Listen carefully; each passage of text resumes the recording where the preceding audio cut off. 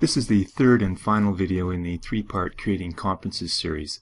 In this video, we'll explore the choices presented to you when you create a new conference on your system. Creating a conference from either the New menu or New button presents the 4 choices from the New Conference Picker. We have already seen what the standard conference looks like, but what are the other 3 choices? The important thing to note here that no matter what template you choose, you can always alter the appearance and permissions afterwards, as we saw in the second video. Let's start with the Discussion Conference option. There's nothing really special about this choice except that the default icon is different and there is a different background image applied to the List View pane. Checking the permissions, we see that the Use View from Server option has already been checked. Remember, you can choose a different icon and you can change the view properties further to meet your own specific needs. The next 2 options are more interesting. Let's start with the Conference with Preview option. It too has a different default icon which can be changed, but when I open the conference I see an additional column called Preview. I can adjust the columns a little to extend the Preview column. When I send a message to this conference, you'll see that the body of the message appears in the Preview column. The wider I stretch the column, the more I see. It will display the body up to a maximum of 200 characters. You can improve on this view even more by right-clicking and choosing Change View Properties, then click on the Lists tab and select Variable Height Rows, and click on OK.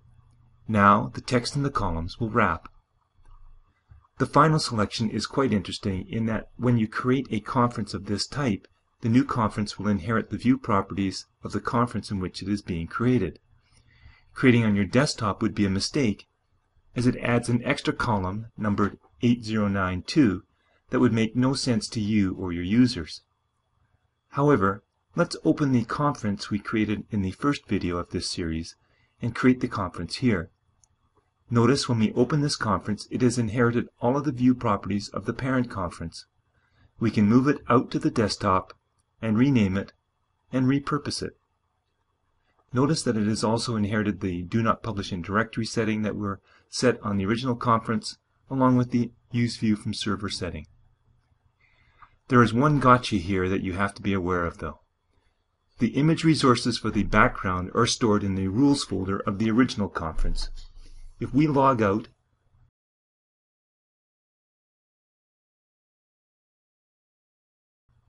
flush our cache,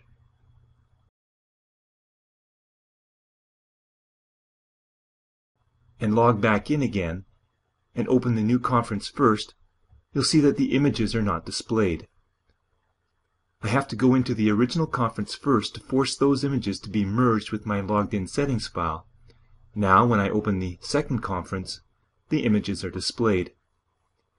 The lesson being learned here is that if you are going to store custom resources like images in the Rules folder of a conference, and you apply these same images to another conference, you had better make sure that your users open the original conference first to get those resources. The alternate solution would be to simply copy those same images to the Rules folder of the new conference.